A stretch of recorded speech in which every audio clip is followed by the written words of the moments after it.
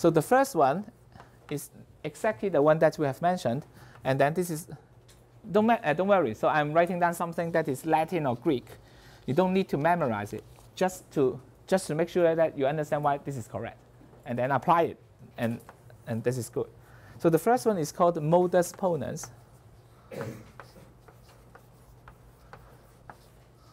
Modus Tollens means method. So modus roughly says is a method of affirming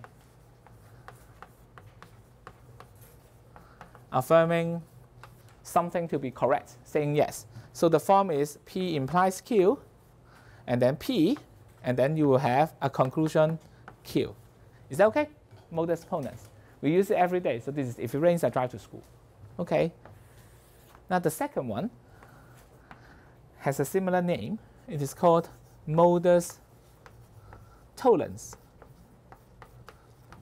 So what is Modus Tollens? So this one is the method of denying. So again, we have P implies Q, known to be true, but this time I have not Q. So any conclusion?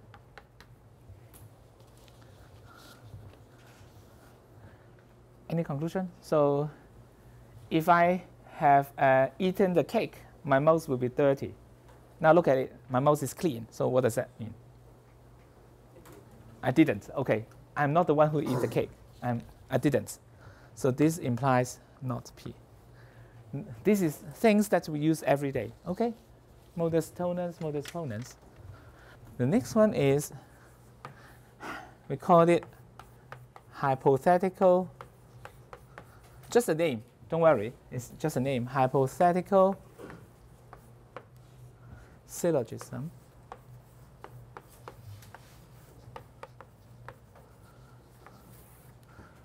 And then, so we know the premise is P implies Q, Q implies R.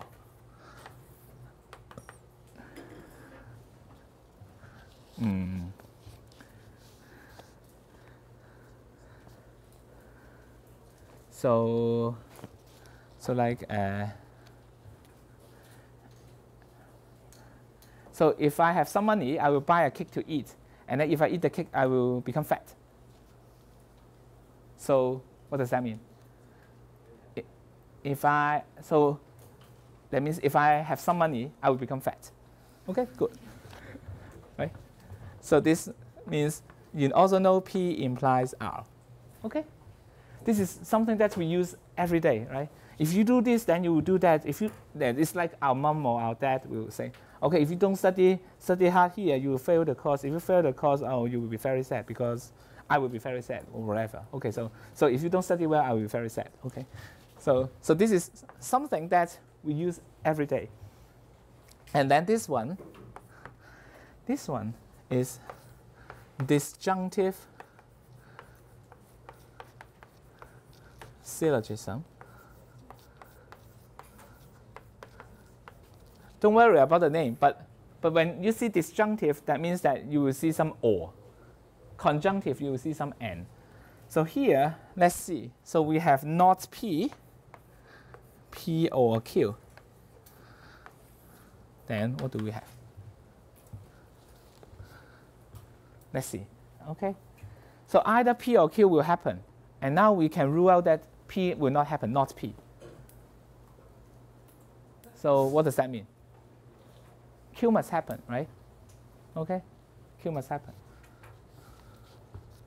So because we need so we know that not P is true, so P is false.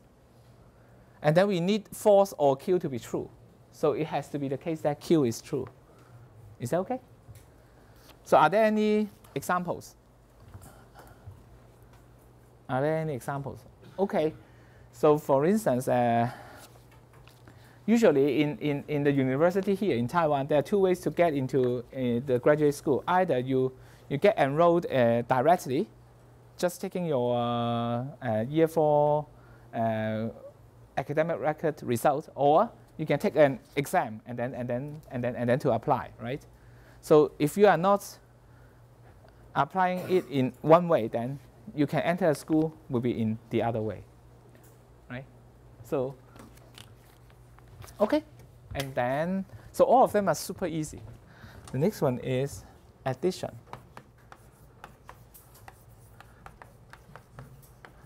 Okay, addition, you add one thing. So you have P.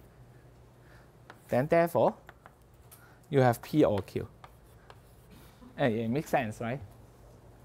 I already know that P is true, then P or Q has to be true. Okay. The next one is simplification. So this is like pretty much like the opposite of addition. Simplification. Okay, simplifying things.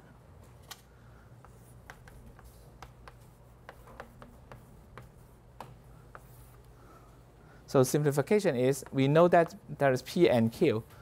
So we can really just imply that P has to be true. When P and Q are true, then P has to be true.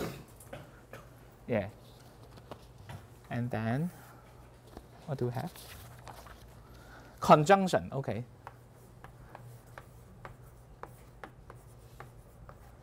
So conjunction is about and. So this is also very simple. You have P, you have Q. You know that P is true, you know that Q is true, then the conjunction has to be true. Okay? Yeah, simple, right? Now the next one is pretty much, I don't know, this is not that natural, but it is used a lot in some AI research, artificial intelligence research, some rule-based artificial intelligence research. It's called resolution. So resolution, I write down here and see if you can get the same conclusion as we can get. So I know that P or Q is true. Okay, I also know that not P or R is true. Is there some new thing, not that trivial, that we can conclude?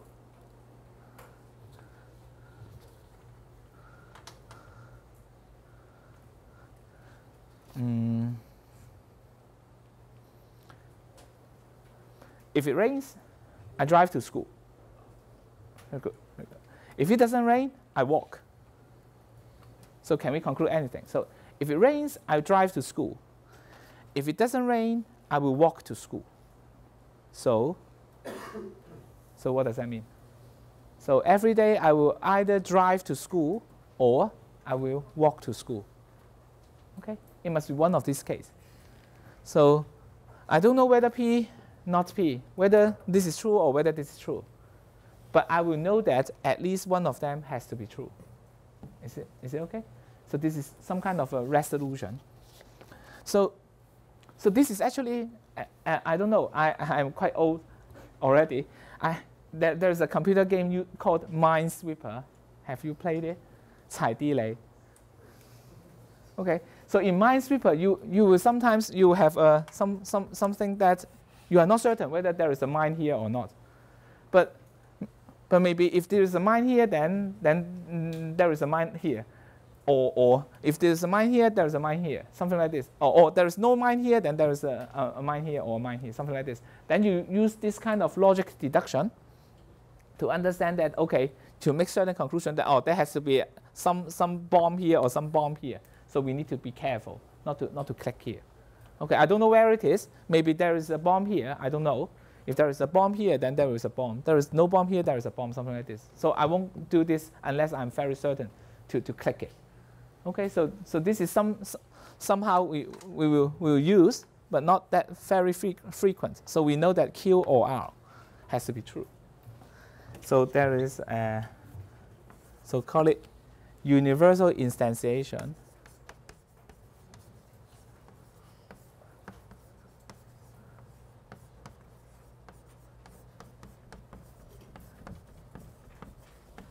Okay, universal relates to for all, because you check for all. So it is like you are given a premise for all x, px. This is what we know, okay? But then, once we know that this is true, that means that for any particular specific x that you look at, then this px will be true. So this is, you can conclude that p of any x, x0, let's say, has to be true. This x0 means a specific x we plug in. Does that make sense? Okay, good. And then the other way. So we call it instantiation because we look at a particular example, for example. So we look at a particular instance of this universal argument, and we know that we can conclude something. And then the opposite of this one is the universal generalization. We try to generalize things.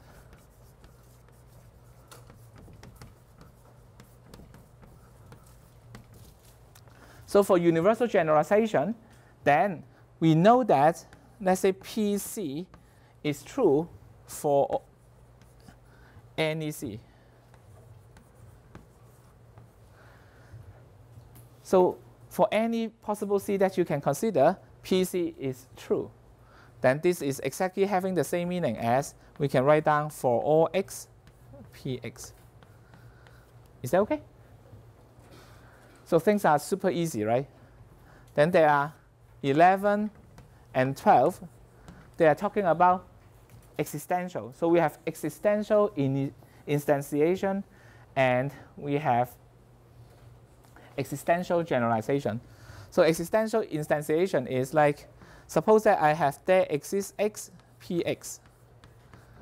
Then I can conclude that for some particular x0, we will have px0. Because it says that this is the same thing. If I tell you that there exists x, px is true, that means that I can find a certain x0.